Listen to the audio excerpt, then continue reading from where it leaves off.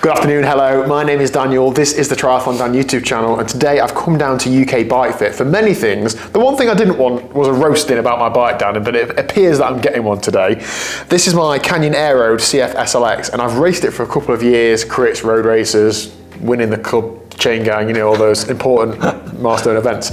Now, there are a few things on here that I know that Dan doesn't approve of. Now, he's not rude enough to point them out to me on a normal day-to-day basis, but given that I've asked you to do this today, you're allowed, Dan, so please do feel free. Instead. Exactly, yeah. So Dan's going to go through the parts of my bike and bike setup that he, as a bike fitter and as just a cyclist in general, isn't a big fan of.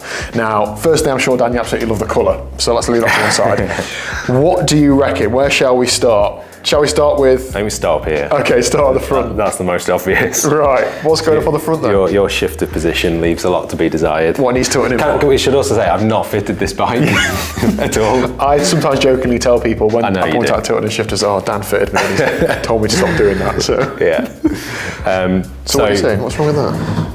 Bar the angle of the shifters pointing in, because we'll come to that in a minute, but the shifters are really low, so they drop down off the bar quite a lot. Don't they? Yeah. So what that does to your body weight is it brings you forward over the front end of the bike rather than having a bit more balance. But then I've got a lot of body weight as well, so. But then you also have got your shifters pointed in at an angle. These are nowhere near as bad as I've seen you run them in races. So is that a conscious thing that you've maybe taken some advice on board? Or? I think I noticed that I wasn't actually riding that narrow when they were tilted in. I was still riding in the same position, so therefore I brought them out a little bit because it's more usable on the road like that. Yeah. So I have my shifters angled in slightly for a better hand position, and then also to get into that aero position on the... What I need is narrow bars. They're 41 centimetres and they're too wide. Yeah.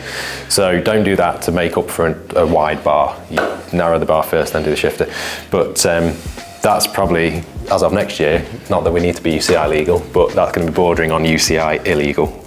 Okay. Because they're banning the excessive shifter angle. Wheels and tyres, Dan, you happy with those? They got the seal of approval? Yeah, I think that, well, yes and no. The tyres themselves are good tyres for what you do, crit racing and road racing, but they're 23s, aren't they? Yeah.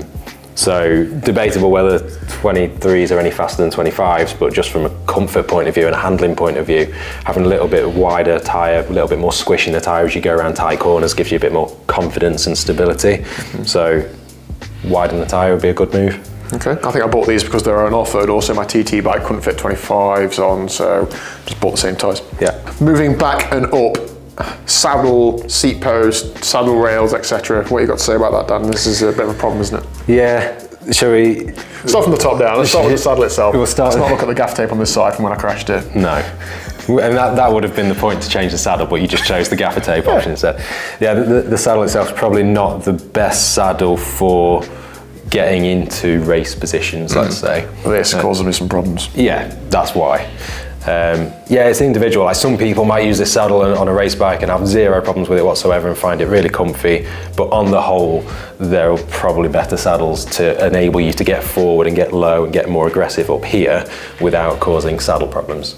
And then we should probably talk about the rails. I need to change this for us races. I'll get called out by a commissaire or something. I won't race with you unless you change that now. I'm definitely not sitting on your wheel anymore. You've put some round rails in a oval clamp, basically. What I adapted it with some gaffer tape on the rails. Yeah, the structural tape's doing some.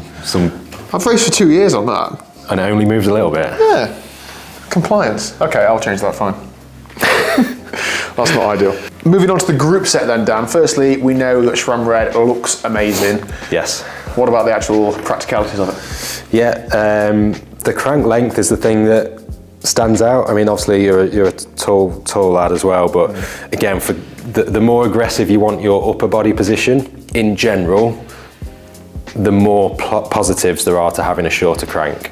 So these are 175s. If you try and get your upper body quite low and aggressive, you're going to really close down your hips more, and then that affects your power output. Whereas if you go to a shorter crank and keep your hip nice and open, you can get into that low, aggressive race aerodynamic position while still producing, in theory, more power. Shorter cranks is something we're looking into on a lot of my bikes, isn't it? So I look forward to seeing how that how that develops. Up to the cockpit then, Dan. I thought we'd done up here after you roasted my shifters, but it looks nice, doesn't it, this integrated cockpit? They are aesthetically pleasing. They do look nice. With my cyclist hat on, they look great. With my bike fitting hat and thinking about the practicalities of a one-piece cockpit, they are not great at all. Personally, I don't get them. Do you not run an integrated cockpit on your bikes? No. No, okay. Everything's two-piece. There are ways to internally route the cables that are still clean, but maybe better from a mechanic's point of view, and practicalities of changing the fit and changing various things and servicing the headset. But the benefits of hiding the cables away just don't outweigh the negatives of having everything encased in this housing, whether you have to sort of take everything off to do one small job potentially and then put everything back on again.